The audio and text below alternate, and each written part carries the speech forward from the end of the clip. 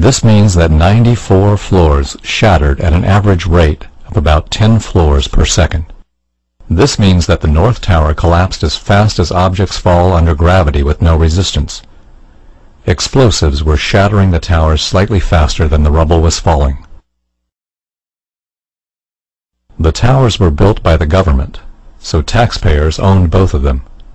However, somehow the government was convinced to lease the towers for 99 years, and Larry Silverstein became landlord on July 24th, less than 2 months before the attack. He then had control of the maintenance and security departments, and he began to replace security personnel. Silverstein brought Frank Lowy into the deal to become landlord of the underground shopping mall. Lowy is a billionaire who owns shopping malls in several nations.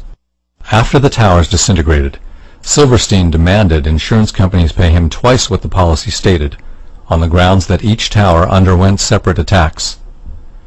What a coincidence that after these guys got control of the World Trade Center, Osama bin Laden decided to destroy the entire complex. The packages of explosives would have to be placed in an area above the ceiling tiles. Each package would have a battery and a radio receiver. A computer would be able to detonate the explosives in any sequence by sending the appropriate signals to the packages. To summarize, the 9/11 Commission ignored the following facts. Building 7 at the World Trade Center was never hit by an airplane and had no significant fire.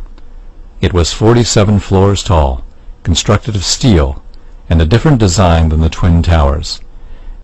Yet it fell straight down into a pile of rubble at 5:30 p.m., just like a controlled demolition.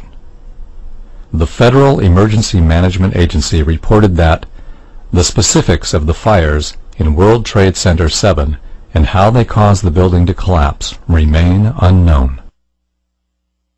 Concerning the Twin Towers, in October of 2001, Scientific American told us that they just don't build them as tough as the World Trade Center. Since the Meridian Plaza in Philadelphia burned fiercely for 19 hours yet never collapsed, why did the South Tower at the World Trade Center fall after burning less than 1 hour, and the North Tower fall after burning only 2? This is even more puzzling considering that the Federal Emergency Management Agency has told us that most of the jet fuel was burned in the initial fireball, and recent fire tests by Cardington found that a steel building survived fires in experiments with extreme temperatures beyond the range possible with jet fuel.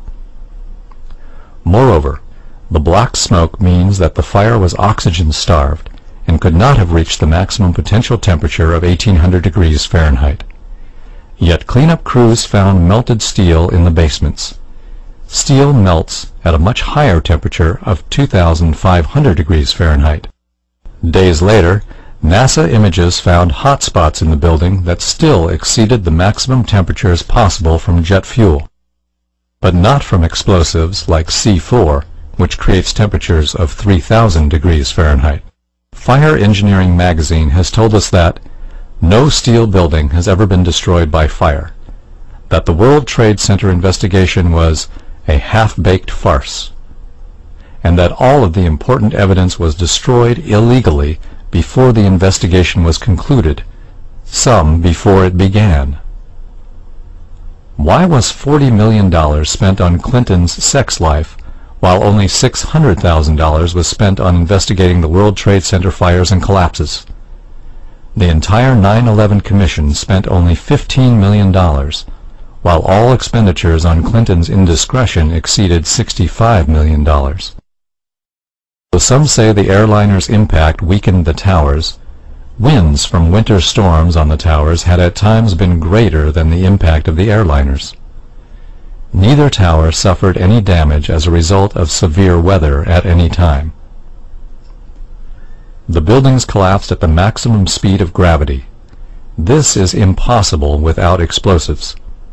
Each floor hit would have slowed the fall somewhat, and more at the beginning. The concrete was encased in a steel-framed pan, riveted inside columns of steel beams, welded together in a network with steel bands. Yet steel beams and clouds of finely pulverized concrete came shooting out of the buildings up to 3 times the width of the building at hundreds of miles per hour. This is only possible with explosives. The damage and resulting fires were on one corner, affecting 2 sides. That means that the other 2 sides of the building were unharmed.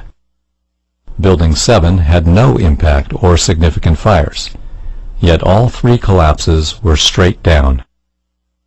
Only the tops of the twin towers should have fallen over, yet the entire building fell straight down each time, as in a controlled demolition.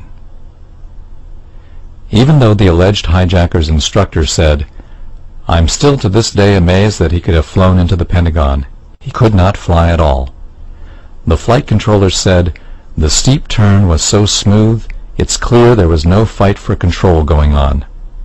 The complex maneuver suggests the hijackers had better flying skills than many investigators first believed. We heard at the 9/11 Commission, Mr. Mineta. There was a young man who had come in and said to the Vice President, "The plane is 50 miles out, 30 miles, 10 miles out." This means that Cheney knew this plane was coming at Washington and the Pentagon, and yet no planes had been scrambled to protect Washington after more than an hour had passed since the World Trade Center was attacked. There should have been an umbrella of F-15 and other aircraft over Washington. An F-15 fighter reaches 29,000 feet in 2.5 minutes when ordered to scramble. It can travel 50 miles and destroy a target in less than 2 minutes. NORAD successfully intercepted off-course and suspected hijackings 67 times during the year prior to 9/11. Yet on that morning there were not 1, not 2, not 3, but 4 failures. 3 after they knew the planes were hijacked, with those in the cockpits intent on mass murder. Why? Because, as Michael Ruppert details in his book, in Crossing the Rubicon, Richard Cheney was commanding NORAD war games that diverted our Air Force from intercepting the hijacked airplanes. A Zogby poll reported that 66% of New Yorkers wanted the 9/11 investigation reopened. Moreover, it found that 49% thought that VIPs in the government knew ahead of time and let it happen. Thus, the final report of the 9/11 Commission does not address many important questions. It is an insult to the victims of these terrible tragedies. Please help us catch the real terrorists of 9/11. Go to reopen911.org or call 1-888-INVESTIGATE and sign the petition to have the 9/11 investigation reopened.